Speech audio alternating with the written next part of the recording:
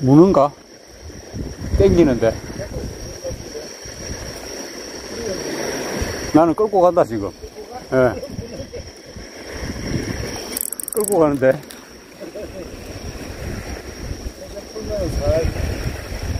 순간적으로 뽑아내라 하던데.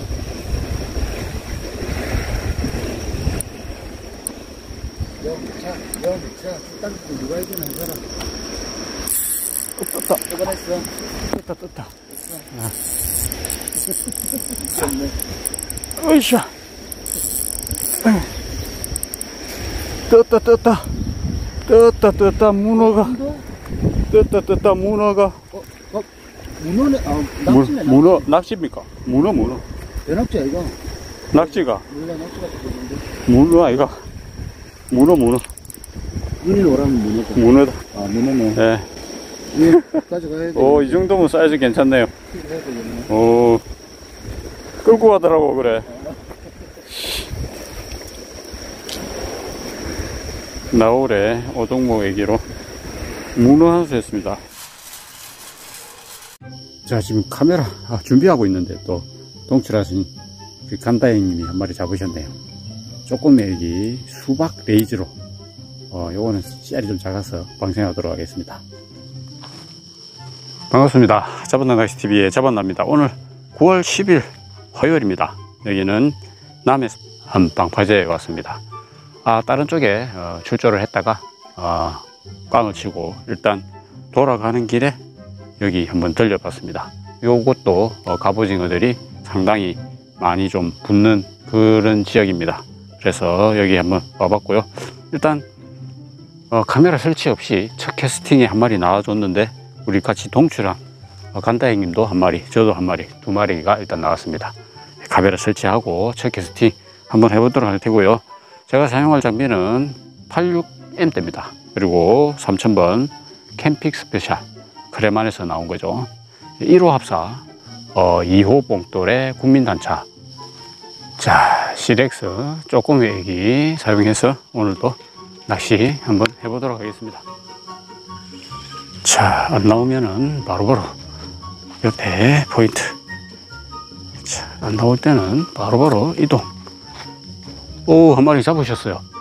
우리 또 간다이님 한 마리 또 잡으셨습니다.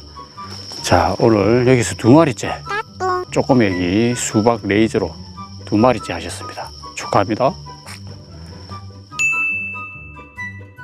와, 우리 간다이님 벌써 10분도 안 돼서 두 마리째.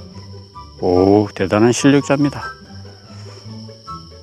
자, 저도 집중을 한번 해보겠습니다. 집중해서 한 마리 잡아보도록 할게요.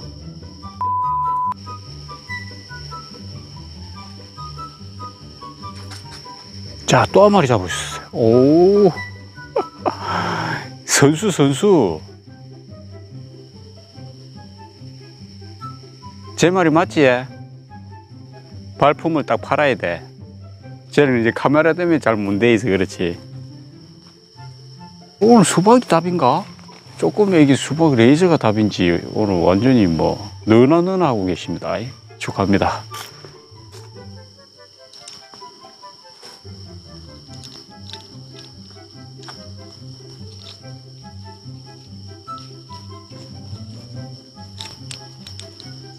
자, 왔습니다. 왔어요.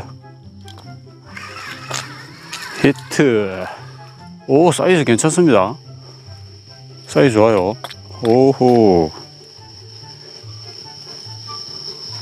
자, 쪼꼬매기 전갱이 또 사이즈 괜찮은 놈 한 마리 추가. 여기 오늘 포인트 늘어난데요. 좋은데요. 여기 좋습니다. 오늘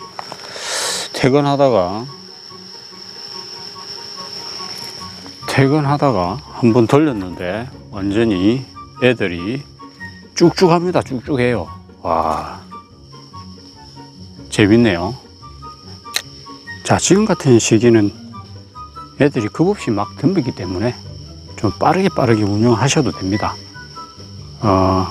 뭐 10월 중순, 10월 11월 그때처럼 한 군데 계속 오랜 스테이 이렇게 하셔도 되지만, 지금 같은 시기에는 좀 운용을 빠르게 하셔가지고 솔직히 말해서 가비가 있는 곳에 먹이를 던져준다는 식으로 그렇게 생각을 하시면 돼요. 자기가 와서 먹게 하는 방법도 있지만 집어등을 캐서 주변에 있는 가비들을 모이게 해가지고 먹게 하는 방법도 있지만, 지금은 가로등 주변으로 해가지고 그냥 가서 툭 던져주면 얘들이 있으면 받아 먹어요. 그러니까 발품을 팔고 좀 많이 움직이시면 아무래도 조가가 남들보다 훨씬 낫습니다. 이쪽에 나올 게 다 나왔다 싶으면 또 이쪽 저쪽으로 이동해 가면서 낚시를 하시면 됩니다. 다른 가로등 불빛 아래 왔습니다. 저쪽에 있는 거는 한 5마리 정도 뽑아 먹었기 때문에 다른 가로등 불빛 아래로 왔어요. 자, 안 나올 때는 바로바로 이동.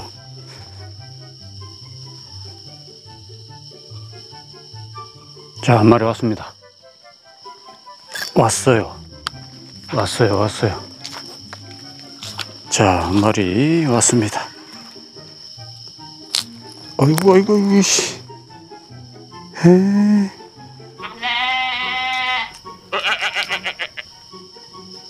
지콩만한 게 아니네. 지콩이 아니네요. 먹물을 참 얼굴 다 별이 났네. 이건 너무한 거 아니냐? 넌 방생 아니야. 넌 집으로. 자, 오늘 여기서 낚시 마무리 하도록 하겠습니다. 오늘 남해 무늬오징어 나올에 오동모에게 테스트 겸 갔다가 바람이 너무 불어가지고 도저히 무늬오징어 낚시를 할 수가 없어가지고 철수를 하는 길에 여기 한 조그마한 항구에 왔습니다. 여기도 예전에는 쭈꾸미와 갑오징어가 상당히 많이 나왔었는데요. 오늘은 쭈꾸미는 볼 수 없었고, 지금 낚시 시작하고 약 1시간 한 30분 낚시를 했는데 동출하신 우리 간다이님하고 저하고 총 8마리 갑오징어 모습을 봤네요.